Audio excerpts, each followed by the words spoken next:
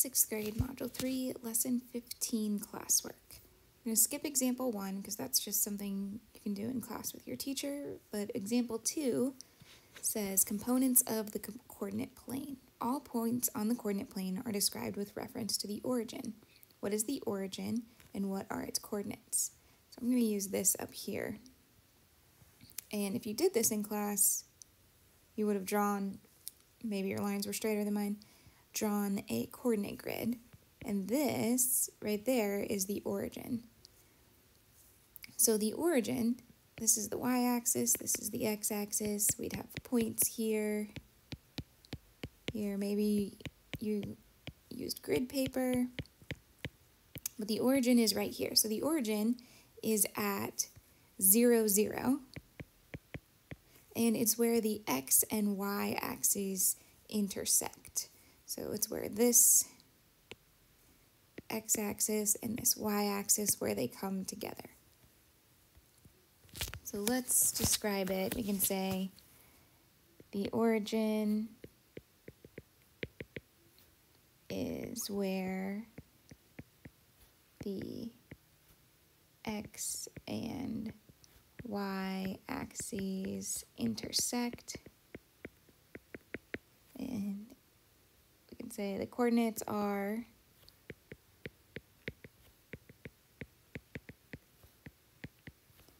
0, 0. To describe locations of points on the coordinate plane, we use blank of numbers. So we use ordered pairs of numbers. For example, 0, 0 is an ordered pair, so that's just shown by, order is important, so the coordinate plane, we use the form, we put parentheses around it, x, comma, y. So we put the x-coordinate and then the y-coordinate. The first coordinate represents the point's location on the x-axis, and the second coordinate represents the point's location from 0 on the y-axis. Number 1. Use the coordinate plane below to answer parts A through C. Graph at least 5 points on the x-axis and label their coordinates. So we're going to graph 5 points on the x-axis. So this is x-axis, this is y. And I'm just going to pick 5. So I'm going to plot there, here. So this point would be, if we were using a scale of 1, would be 2, 0. Because we go over 2, but up 0. This is, let's see, 1, 2, 3, 4, 5, 6, 7, 0. Plot this one would be 5, 0. Let's do some negative. Right there would be negative 1, 0. And that's negative 5, 0. Okay, so what do the coordinates of your points have in common? So what I notice is that all of the coordinates have a y coordinate of 0. So each point,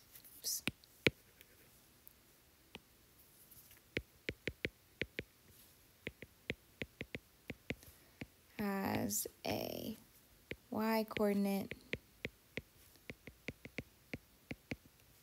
of 0. So like we notice here, it's 5, 0, negative 1, 0, 2, 0, 5, 0, 7, 0. So if it's on the x-axis, the y coordinate is 0.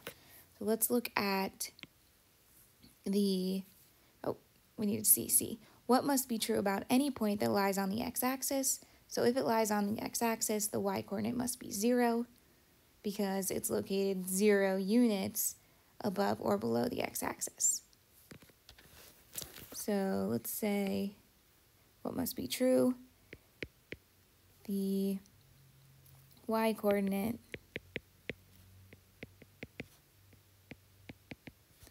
must be 0 because the point is 0 units above or below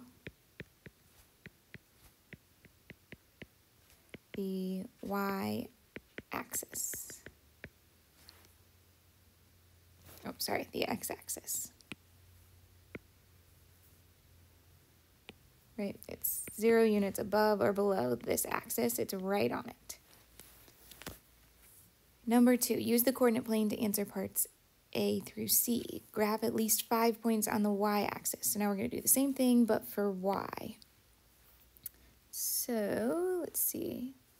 It's a little clogged there, so I'll go all the way up here. So that's 1, 2, 3, 4. So we went over 0 and up 4. So we have 0, 4. Let me use something darker. So we have 0, 4. We could do 0, 7. Let's go down here. This would be negative 1, 2, 3, 4, 5. 0, negative 5. 0, negative 7. And then we could do 0, negative 9. So what do you notice about those? Those coordinates all have an x-axis of 0. So we can say they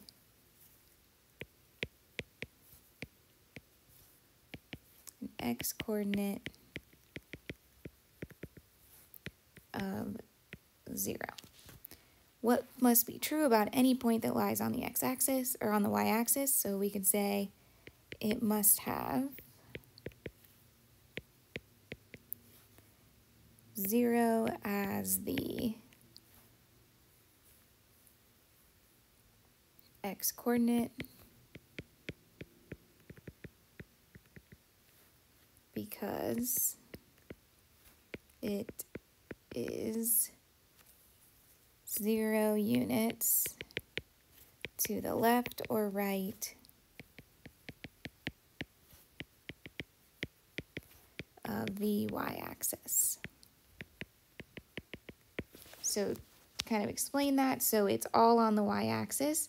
So we didn't move on the either left or right on this x-axis. So that's why the x is 0. If the origin is the only point with 0 for both coordinates, what must be true about the origin? So the origin, what we can see here, it's where the x and y axes intersect. So it's the only point where those two are intersecting. Let's say the origin is the only point that is on both the x and y axes. Example 3, quadrants of the coordinate plane.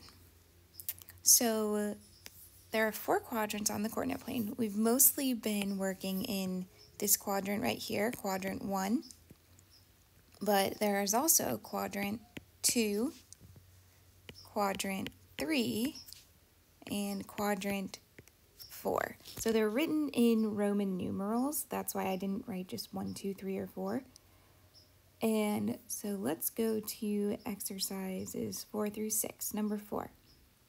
Locate and label each point described by the ordered pairs below. Indicate which of the quadrants the points lie in. So A is 7, 2. So we're going to go over 7, 1, 2, 3, 4, 5, 6, 7, and up 2. So there is 7, 2. And that's in Quadrant 1. So remember, it goes clockwise, Quadrant 1, 2, 3, and 4. So that is in Quadrant 1.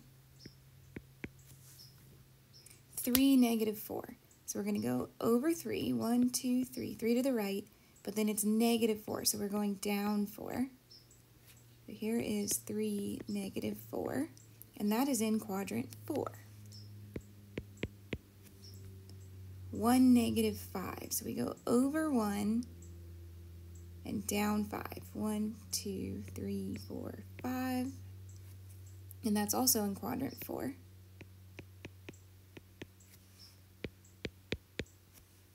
Negative 3, 8. So we're going to go to the left 3, negative 3, and then positive 8. 1, 2, 3, 4, 5, 6, 7, 8. So that's negative 3, 8, and that's Quadrant 2.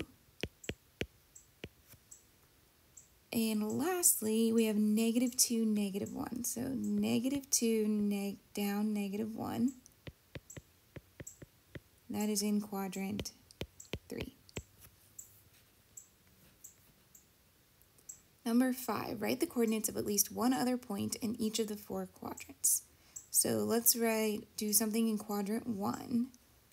So if I plot, how about there? So there's quadrant 1, that's 2, 2.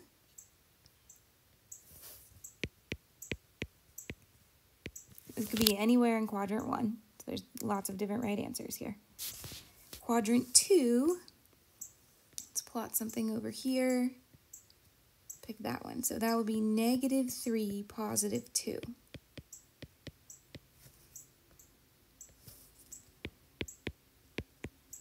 So as long as your first length, your x-coordinate is negative, y-coordinate is positive. Quadrant 3, I'll plot this. So that's -2, and then -1, 2, 3, 4, 5, 6. So -2, -6. So both are negative. Both the x and y are negative. And then quadrant 4, I'll plot right here. So that's 1, 2, 3, 4, 5, 6, -1. So x is positive, y is negative. Do you see any similarities to the points within each quadrant? So let's start with quadrant 1. What do we notice about all of the coordinates in quadrant 1? Well, the x and y coordinates are both positive. So that's the similarities I see between those. So I'm going to say the x and y coordinates are both positive.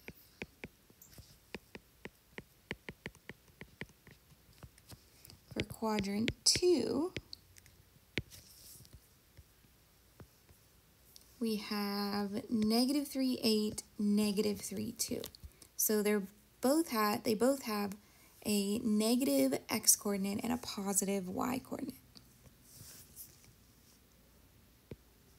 So I'm going to put negative x-coordinate, positive y-coordinate.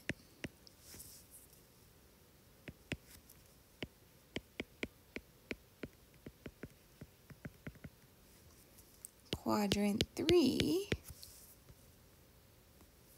-2, -6, -1, -2, -1. So both the x and y are negative.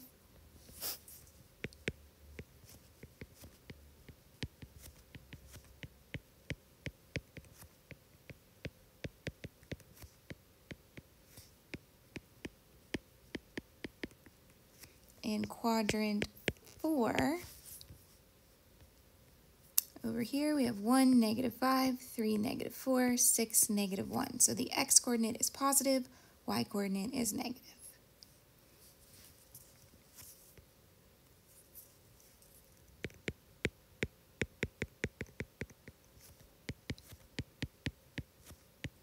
So positive x-coordinate, negative y-coordinate.